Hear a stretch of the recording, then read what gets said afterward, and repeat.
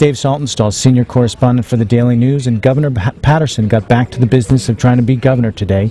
He had a town hall meeting at Brooklyn Borough Hall where he took a lot of questions from a lot of people who were concerned about the budget. He also made some interesting slips. He started out by saying he was glad to be back right here where I grew up in Brooklyn.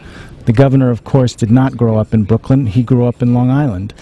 So it was a head-scratching moment for a lot of people there, but here it is. Thank all of you enough for taking out time to come to this town meeting right here where I grew up in Brooklyn. Thank you. Governor Paterson, of course, remains the focus of two major ethical investigations, one involving allegations that he intervened in a domestic violence case against one of his top aides, David Johnson. Today, Governor Paterson remained defiant. Rumors and innuendo, but it hasn't stopped me. Recently, I've been also the target of special interest commercials, $8 million of them, but it hasn't stopped me. And I've also been the target of a lawsuit when I took an action to prevent the state from running out of money last December, but that hasn't stopped me. Other elected leaders got in on the act as well. City Councilman Charles Barron got up at one point and said one of the solutions to the state's deficit problem needs to be taxing wealthy residents more. Taxing the rich, selling state assets and property. If you have to borrow, I know that hurts bonding ratings and all of that, but we can't say that the rich get a pass on this because for some strange reason, people don't want to tax the rich. Governor Paterson suggested that might not be such a good idea, as the state went down that road last year, and the result was many New Yorkers established residency in Florida to avoid paying the higher taxes here. The problem is that there are other laws you would have to address, because what you see people, and they have the resources to do this, they'll say they moved to Florida, which means they spent one more day in Florida a year than they spent in New York, and for that they don't pay any taxes at all. And to prove that, we projected that our income tax would yield $4.1 billion.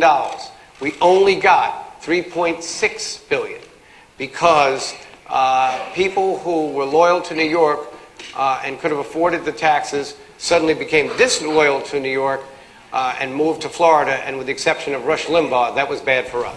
But perhaps the toughest pitch the governor made was saying he wanted to try and restore your trust in government. He said, we want you to believe that when your government tells you something, it's true. We want to try to restore your trust in government. We want you to believe that when the government tells you something, it's true. And we also want you to believe that when you address government, that there'll be a response. We will respond to all of you individually, and thank you so much for coming. But I just want you to know that there have been times just as difficult in this city and times just as difficult in this state. Well, today he was very smart, his answers very astute, he showed a good sense of humor, but I've never thought the problem was the governor. I think the problem is the state legislature. I mean, it's incredible, like, to have the courage to make those type of cuts and still have an ear open to maybe there's a better way of doing it. Maybe I'm not the person that's, maybe I don't have the best ideas. Maybe my people can learn something from the public. So I appreciate the opportunity for him to hear from us. And like I said, in this tough economic time, I think this is the person that we need, at the helm. About the budget, as far as the governor, I think he should stay, and the reason is all the damage has been done. It's got to be a little bit liberating that he's not running for re-election, so you need someone like that, I think, who can make the tough choices without worrying about being re-elected. It's like, if there's any blessing in disguise to the whole situation he's dealing with now, it's the fact that he's not running for re-election. You need someone who can make those tough choices. I question whether a guy who comes in and has got his eye on the next term is going to be able to make those difficult choices to fix the budget.